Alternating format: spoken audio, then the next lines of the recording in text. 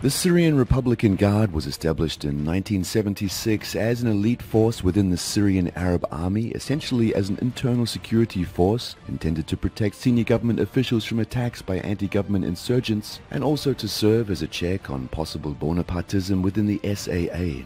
Since its establishment, it has enjoyed privileged access to funding and resources. Initially consisting of 3 mechanized brigades, each with a tank battalion, and 2 or 3 mechanized battalions, its strength was later expanded through the addition of a separate tank battalion, 3 airborne and/or commando brigades, and 2 security regiments which provide bodyguards to senior officials including the president. The Republican Guard is staffed by a 2-year draftees drawn from all over Syria, though it also contains a large number of volunteers serving in key leadership positions. At full strength, the Republican Guard has some 25,000 troops, though due to the wartime attrition they are almost certainly lower. The Republican Guard has tended to be among the first units to receive the newest equipment such as the T-72 MBTs.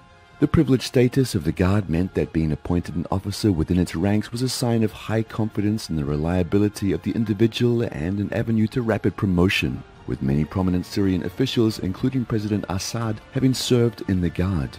On the downside, the Guard suffered from the same problems as all Praetorian Guard-style formations suffer from: emphasis on loyalty rather than tactical competence, resentment from the other military formations, and exaggerated political ambitions of its senior officers. Like all elite formations, the Guard may be criticized for weakening the rest of the military by skimming the best recruits who, once trained, are kept out of the fighting because they are too valuable to risk. Indeed, the emphasis on its internal security role meant that the Guard played very little, if any, role in the Lebanese civil war or the resistance to the IDF invasion of Lebanon in 1982, the possible exception of its commando units.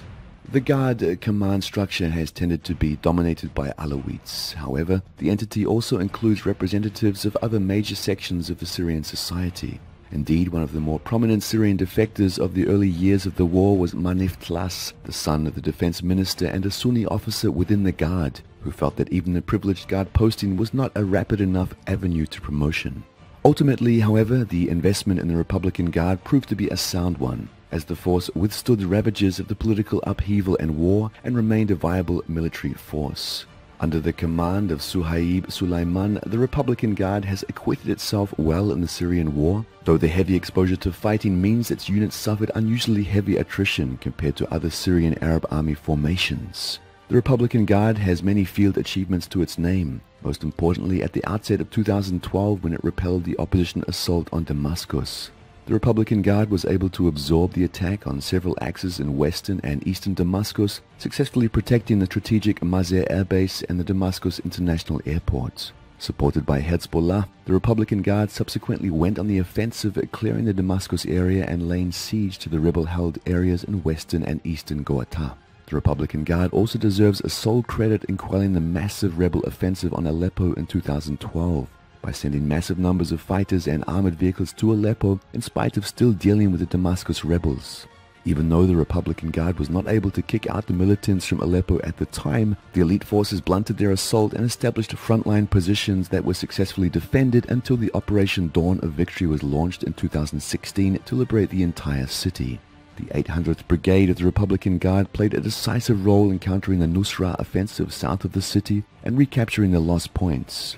Perhaps one of the most important achievements of the Republican Guard is the perseverance of the 104th Brigade led by Issam Zareddin in Deir ez-Zor. The aforementioned brigade was sent there in late 2012 to maintain SAA presence inside the strategic city. Even with 4 years of constant attacks and brutal siege by the Free Syrian Army, Ara al-Sham, Nusra, and most recently ISIS, the force managed to defend the airbase and over half of the districts in the city. The special forces of the 124th Brigade of the Republican Guard have protected the Itriyah-Kanasa highway for 2 years, thus maintaining Aleppo's lifeline to the rest of Syria. The highway is relatively safe thanks to this detachment's efforts in repelling several Nusra and ISIS joint assaults from both directions. The Republican Guard also formed several volunteer commando units during the war, including the Syrian Marines, which serve under the 103rd Brigade and which participated in the Aleppo battles in 2016. The first battle to recapture Palmyra and Latakia operations since 2016. The Republican Guard also includes the Lioness of Defense Armored Battalion, which is crewed solely by women and which is deployed east of the capital. While the Republican Guard headquarters remains in Damascus, it handles mainly administrative, personnel, and logistical issues. The Guard itself, like other elite formations, is not used as a single operational formation, but has been dispersed among several fronts as a stiffener to regular army formations and local militias. Too valuable to be used to hold frontline positions, it is used to launch breakthroughs of enemy positions or counterattacks against enemy efforts to advance. Therefore, the strength of the Republican Guard units at any given location depends on the nature of threats and future SAA operational plans. Currently, the Republican Guard is now mainly deployed in eastern and southern Damascus, East Ghouta, as well as the Aleppo province, where it operates along the Etria Road and west of Aleppo city itself. Furthermore, the 104th Brigade continues to hold Deir ez-Zor Air Base, while the 800th Regiment operates out of Akalamun and the T4 Air Base. Total strength of all Republican Guards units is estimated at about 20,000 soldiers, though it is not clear what percentage of that number represents the actual frontline bayonet strength. As for equipment of the Republican Guard, it is still considered the top of the line in the Syrian armed forces. Republican Guard fighters are armed with AK-74 and AK-100 series rifles, and the units are amply provided with AGS-17 automatic grenade launchers, Cord 12.7mm heavy machine guns, and anti-material rifles such as the OSV-96. As for the armored vehicles, the T-72AV is the prevalent main battle tank in the Republican Guard.